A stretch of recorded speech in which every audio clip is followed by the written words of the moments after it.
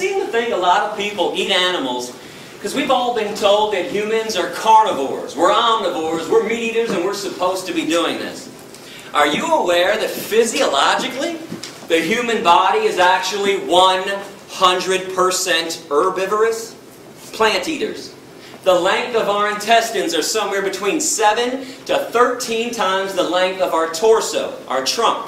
That's the same length of all herbivore animal intestines on this planet. They're very long. But the length of the intestines on real meat eaters, hyenas, coyotes, bears, tigers, and lions, only 3 to 6 times the length of their torso.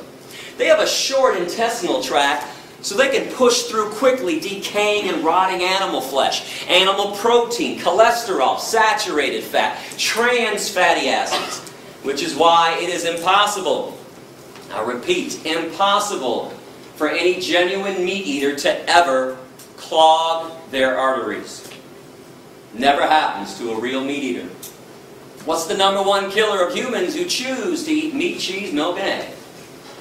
Heart disease from clogged arteries, atherosclerosis.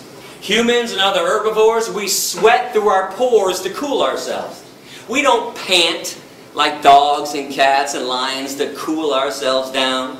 No claws on the human hand. Claws are a trademark of the carnivore and the omnivore. We have carbohydrate digestive enzymes in our saliva. Only herbivores possess that, meaning we're supposed to be eating tons of carbohydrates like fruits and vegetables. Our teeth, broad, short, blunt, flat, just like the teeth of other herbivores. And before somebody blurts out, "Hey Gary, what about these canines, dog?" Most of the herbivores have canines, incisors, and molars. It would not be possible for us to be eating hard fruit like apples without those teeth. Our lower jaw goes from side to side in a grinding, chewing motion, like this. We grind and chew when we eat. If you grind and chew when you eat like you all do, you are an herbivore. The jaws of carnivores and omnivores can only go up and down, vertically, rip and swallow. There's no chewing, grinding, side-to-side action. And I'm a fair guy. I mean, if somebody out there truly believes that humans are meat eaters, I'll give you 2 challenges to prove me wrong after class, and please do so if you want. I want you to go outside and locate a squirrel on campus. And when you spot that squirrel, put that carnivore's speed into effect that everybody has. And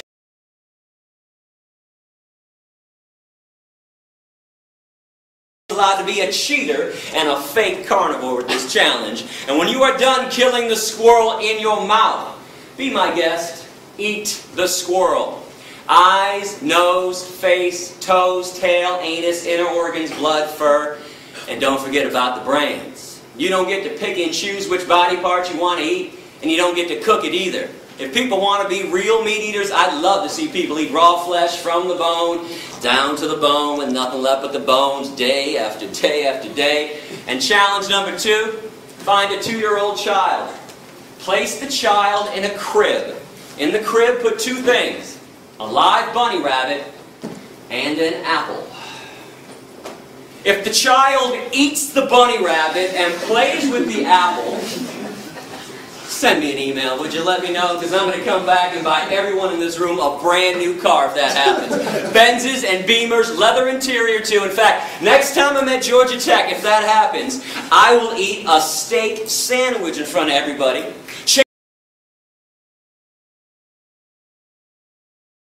And a bag of beef jerky too.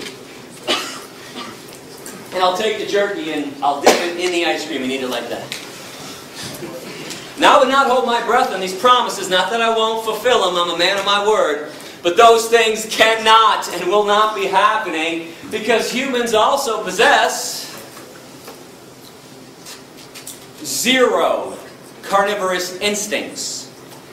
0 omnivorous instincts when we're born young and growing up. We're all born vegan.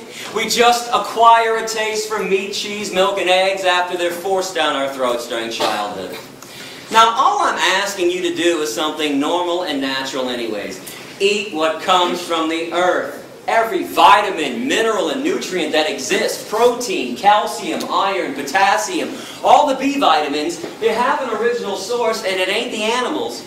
You are aware that people eat animals after the animals have already eaten from the earth. People eat cows after the cows eat up the grass, some of the soil. Then we ship them to a feedlot, feed them most of our corn, wheat, oats, and soy. Then we take more of the corn, wheat, oats, and soy, shove it down the throats of pigs and chickens and turkeys.